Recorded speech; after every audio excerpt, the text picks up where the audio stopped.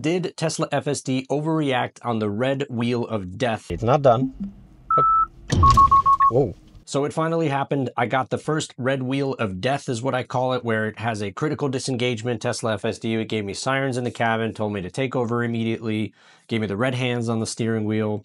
I want to know what you think about this situation. I have my thoughts, but before I disclose my thoughts, I want to see if you think FSD overreacted in this situation. I wanted to upload this footage as soon as humanly possible to get it over to you so that you can review it and let me know what you think, because a lot of times what I've noticed is my viewers will see something that I don't. So as you can see, I'm just pulling into the lot and I'm going to review this dash cam. I pulled this dash cam straight from Sentry mode, by the way.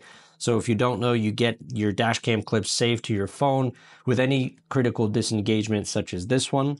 So you can see that we're pulling into the lot. I'm going to have a few different angles of this dash cam footage, so excuse the quality, but this is just the dash cam that comes straight from Sentry mode or from the vehicle cameras on board. This is what Tesla FSD actually sees right here. So you can see we're pulling into the lot, no problem. Then it starts to turn left to park into this parking spot. It went over the line, and then right here is where we reverse, and right there is that critical disengagement. I'm going to show you a different angle now. This one is much more interesting. You can see I'm in the street pulling over to the right side. Keep an eye on the vehicle behind me here. That vehicle in view right there. Now I'm pulling into that parking spot. I'm going to go and show you this angle now, which is on the left side of my Tesla. Again, keep an eye on this vehicle. It's pulling into the same parking lot, and that's where I had the disengagement. Now I'm going to show you the rear camera as well. This is more of a fisheye look, but again, this is what actually Tesla FSD sees. And again, I pulled this dash cam footage as soon as humanly possible, and I wanted to provide it to you here on the channel so that you can review it and let me know what you think. I want to know, do you think Tesla FSD reacted in this situation? Now, this is a good angle. Watch that vehicle right there. Right there is where it disengaged. Now, I'm going to show you this angle as well, which is the right side. So I'm going to play it from here. You can see we're pulling into the parking lot normally. Then we're getting into the parking spot. We're trying to park. FSD fails to park for the first time.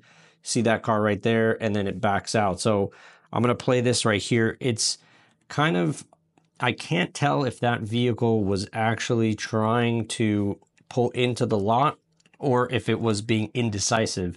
What I think was going on was I think it was being indecisive as far as, do you want to go straight and wait at the red light to make a right turn, or do you want to pull in this lot and then traverse through the parking lot and then exit so you can skip that traffic light? So I think that's what that vehicle was doing.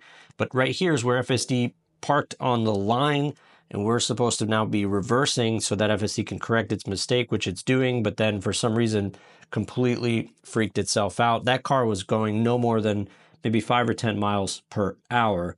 So again, I want to know, did Tesla FSD overreact in this situation?